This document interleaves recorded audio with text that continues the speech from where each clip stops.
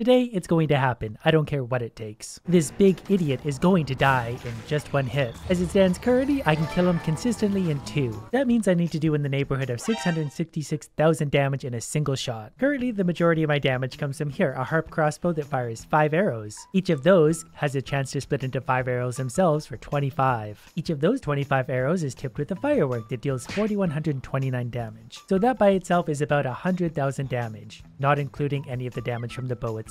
Aside from that, we use strength potions for extra damage. I was using shadow potions, but someone was kind enough to point out that shadow potions don't boost range damage. There are several ways I think I can accomplish this feat. The one that I was trying is the slowest and most painful. It's basically waiting for a 5 times multi-shot to come up when I hit the boss, which should be about 1 in 100 chance. But I don't really feel like running the boss 100 times. That's just gonna take too long. So I'm gonna try and find a better arrow, level 108, which should be an extra 1,000 damage per arrow, or potentially even a better bow, level 108 will get lots of extra damage, or armor that has double stack of range damage. So for now, it's just going to be a lot of running through dungeons, because finding any of the items actually in an upgraded form is going to take hours for any one of those. Lucky for you guys, I have nothing better to do with my time. You know, even finding just this bow with extra damage instead of infinity would be all the damage I need, I think. So I'm at least optimistic in the fact that we have lots of options. I'm still not sure if any of them are actually going to work, but I have to have confidence. But if I don't maintain optimism, it's going to be a long 12 hours. You know what? This will be good practice.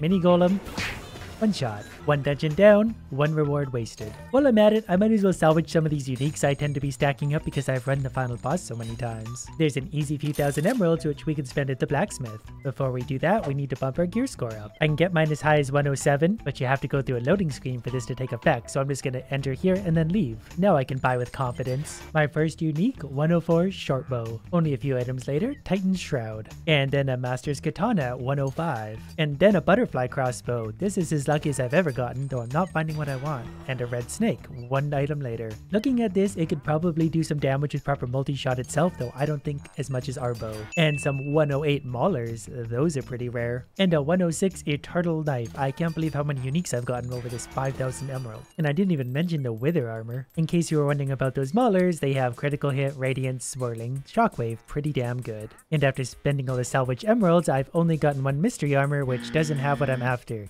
This apparently can stack double range damage, so that's exactly what I'm going to be looking for. As long as it has cowardice on top of that, so you can see why those are some long odds. And a 105 Grave Bane, and some wild bow called the Purple Storm. Soggy Swamp has the chance to spawn the armor I need, and the scatter crossbow, so I'm going to run that as well. And I'm actually going to build these right now, that way I can just wear them as I'm running to keep my gear score high, because I don't want to keep switching my armor back and forth every time I go through a loading screen. I don't have enough enchantment points left somehow, so my triple prospector pickaxe is going away. While an Ember robe is not something I'm particularly looking for, if I do find a good 107 one, I can use it as part of my speed build. This one's not quite there. I like it because of the artifact cooldown, but I need at least 1 artifact cooldown down here to make it worth my while. And speaking of which, I found this somewhere along my run. 25% artifact cooldown, 27, 27, 27%. So that in total adds up to over 100% artifact cooldown. That'll definitely be fun for later. A unique harp crossbow, that's just the thing we're looking for. Unfortunately, it's level 104, but that still could potentially work. It's kinda sad because it's actually really close. Despite the fact it's the same level as my current one, it has power, which will give it 33% extra damage, which would be enough to get us there. But without that extra multi-shot, it's just salvageable. A unique 104 Hunter's Promise. Not what I'm looking for. Found another mystery armor, it's garbage. 2 mystery armors on this run, mostly based on attack speed. Don't worry, I won't show you every piece of garbage I pick up, I just want to share a little bit of my pain with you. This is the first fireworks arrow I found in like an hour, and it's level 104, so it's useless to me. I'm also going to be running the Desert Temple a little bit because I can't find a mystery armor and it's just a lot of fun.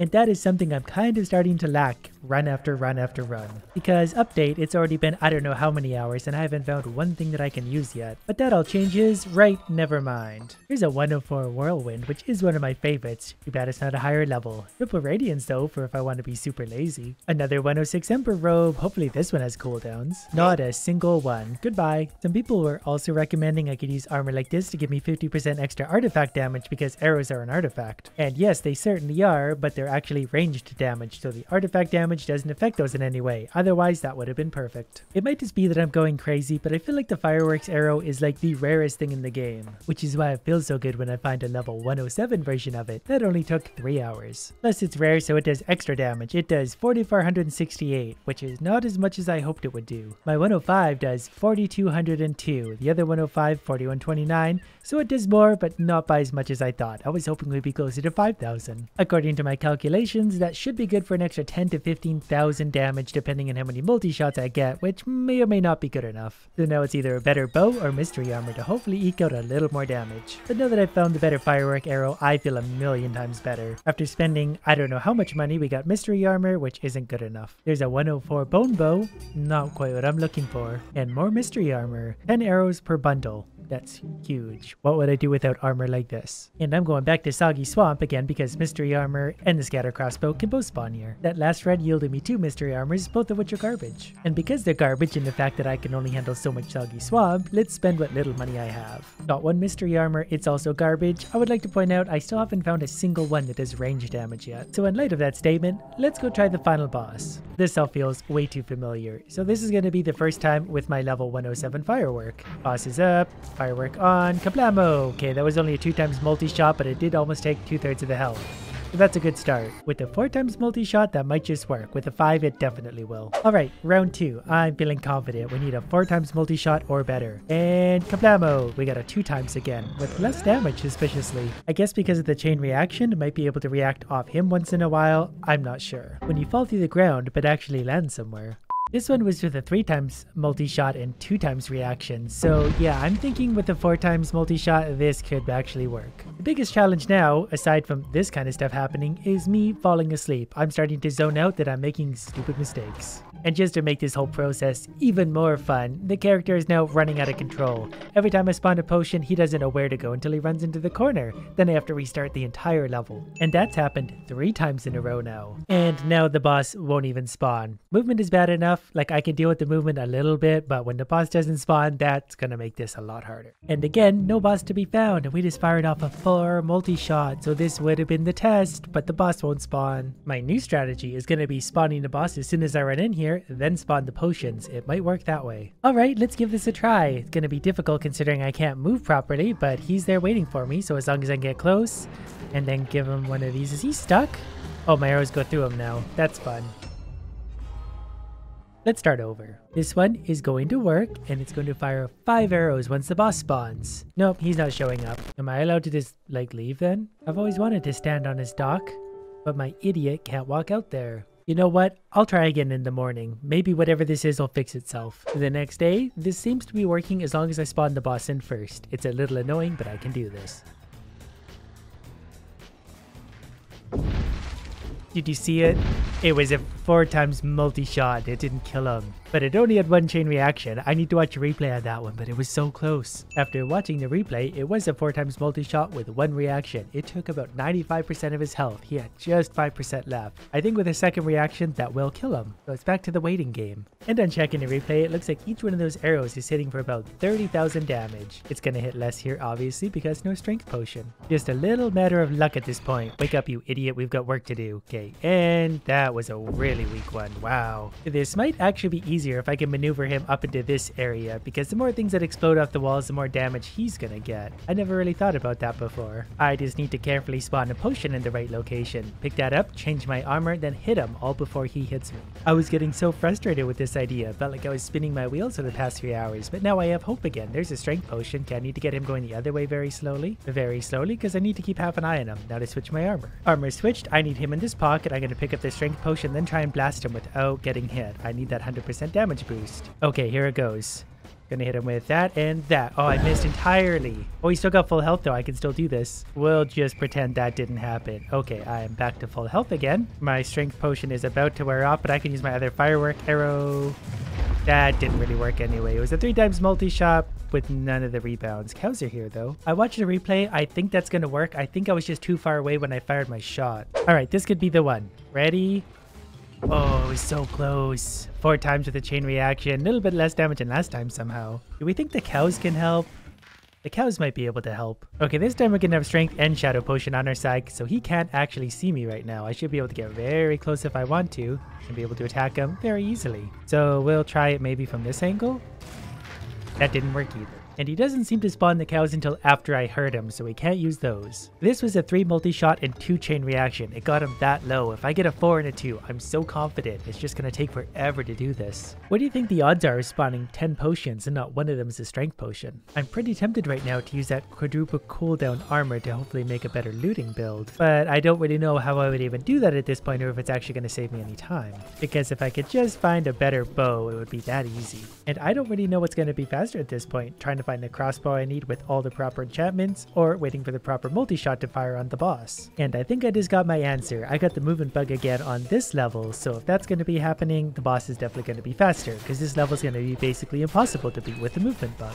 Since I've been having a lot of time to think while waiting for my potions to reset, I've realized I might have been doing this wrong the entire time. Say I have a Monster 107 Claymore that has swirling and critical hit on it. Say I combine that with the right armor and the right artifacts, build up a powerful shot, drink a few potions and hit it, we get 310,000 damage, and that might not have even been a proper critical hit. Given that I can do 300,000 damage to this guy, I could do 300,000 damage to the boss. I don't think that's enough to one-shot it, so I need more damage. But maybe that's not going to work after all, because if I'm currently doing 300,000 damage at most, I would have to double that, and I'm not finding a way to do that. The most I could get it is an extra 35% damage on my armor, I believe, which would only be about another 100,000 damage. So while this was a fun theory, I just don't think it's plausible. But here's another very interesting idea.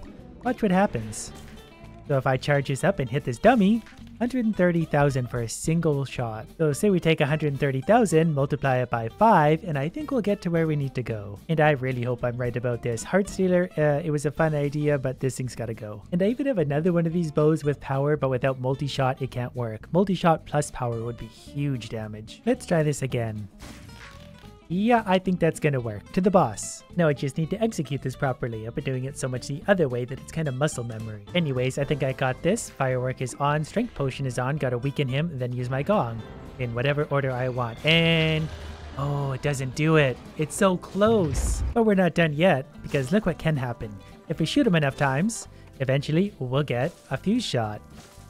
Kinda like that, and there's an extra 12,000 damage. We just need one of those to trigger on our multi-shot. This should really be like a 1 in 5, 1 in 6 chance. I said I was going to accomplish this. I'm gonna do it one way or another. This could be it. Turn and face me. Oh, it went right through his legs. But I mean, it wasn't a multi-shot anyway, but I've got to remember to aim for his legs up. I was wrong when I initially said this was going to be like a 1 in 5 type chance, because I need my exploding shot and my multi-shot to trigger. But I just realized that my bomb actually happens every 5 shots, so it'll be this one. So now that I know that helpful little tidbit, it really is going to be about a 1 in 5 chance. Just have my strength potion, 2, 3, 4, arrow on, walk up to him, charge this shot, hit him with this, and kablamo! That didn't work at all. Let's try this again. So we got 1, 2, 3, 4, 5th shot's the fuse shot. 1, 2, 3, 4, pick up the strength potion, activate my firework, run up to idiot, charge the shot, hit him with this, and blam!